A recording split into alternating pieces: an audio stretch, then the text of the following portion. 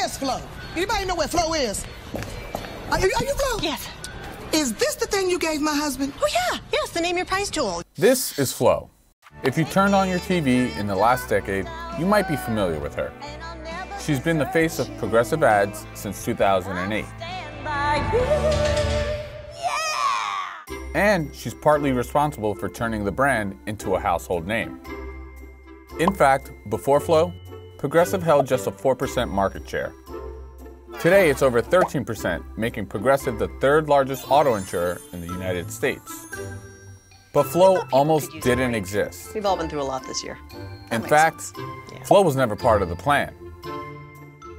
This is the unlikely story of how Flo upended the car insurance world. Don't just listen to me. Listen to these happy Progressive customers. Life isn't just measured in days or years. It's measured in doorways and walkways. In the late 90s and early 2000s, insurance advertising was bland, and that makes sense. Here's Adweek's senior editor, Robert Clare. The ads had to be straightforward because they were selling a very straightforward product. It was a very sober product. Insurance ads were very much customer acquisition ads, meaning that they were about saying something will be cheaper, you can get a better deal. They were very functional in terms of trying to persuade people to change insurers. To this point, insurance, like many financial services, marketed themselves on the same basis of price and convenience.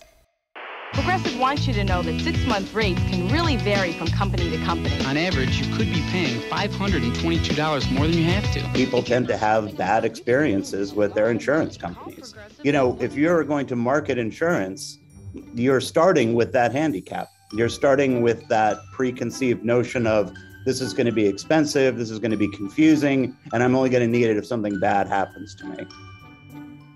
Typically, insurance ad followed one of two models. The first featured comparisons with a voiceover and some type of reassurance at the end.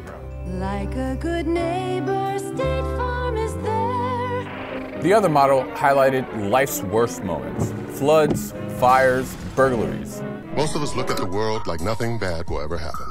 An Allstate agent knows that all too often, it does. And the marketing of insurance historically, taken through the traditional routes, has to talk about something bad happening to you, and that's generally not a really great way to approach marketing if you want people to like your brand. But things changed in 1999 with the evolution of the internet. This is my final plea. I am a gecko, not to be confused with Geico, which could save you hundreds on car insurance. Geico's real innovation was figuring out that they could actually market directly to consumers to get people to come online and buy their advertising that way. Night and day, the core. Geico's Gecko added an element that hadn't been seen in this space before: humor. It's so easy to use, Geico. And it was successful. A caveman could do it. What?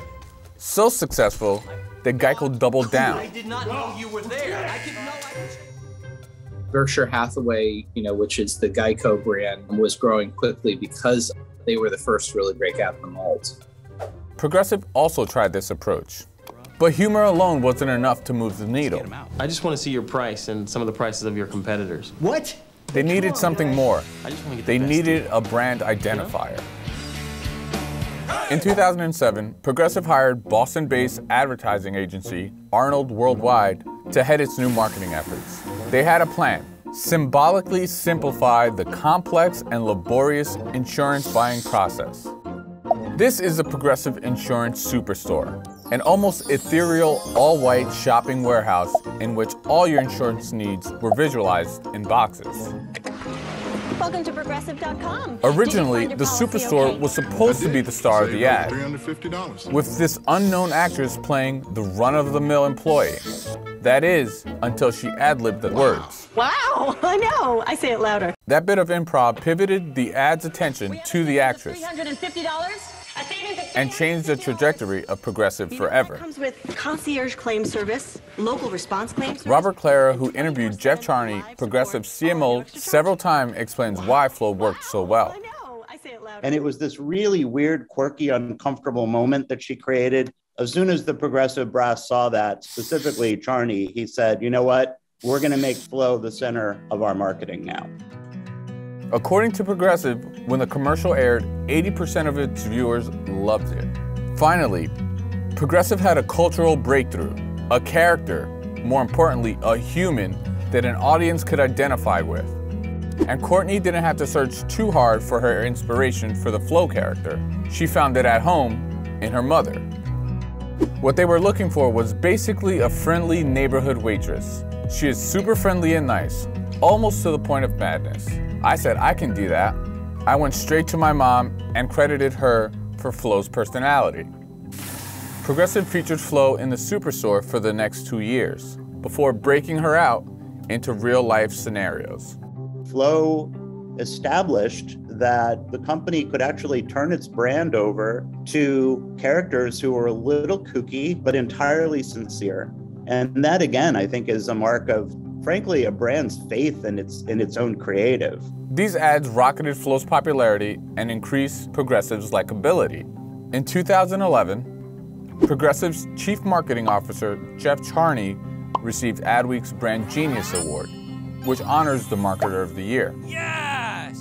That following year, Flo was dubbed one of Ad Age's top 10 female ad icons of all time.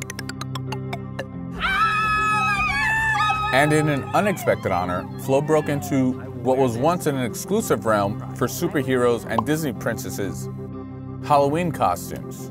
I want you to think about this, that people go out for Halloween dressed as an insurance spokesperson. That is a very, very powerful indicator that Flo and Progressive have connected with the consuming body of America. Since her introduction in 2008, Stephanie Courtney has appeared in over 150 commercials as Flo. No other actor has appeared in as many commercials as the same character. In the first 10 years of Flo's run, Progressive sales have more than doubled. Of course, we can't definitely place all of Progressive's success on the shoulders of one character, but it would be hard to argue that she didn't substantially contribute. If you like that one, you're going to love the next one. Subscribe so you don't miss it. Today, Progressive's market share stands at 13%, with over $40 billion in premiums written, making it the third largest insurer in the United States. Not a bad place to be, when not so long ago the brand was sitting at the bottom of the list, with just a 4% market share. What are your thoughts on Flo? Do you love or hate her? Let us know in the comments below. And don't forget to like and subscribe if you enjoyed this video. We'll see you next time.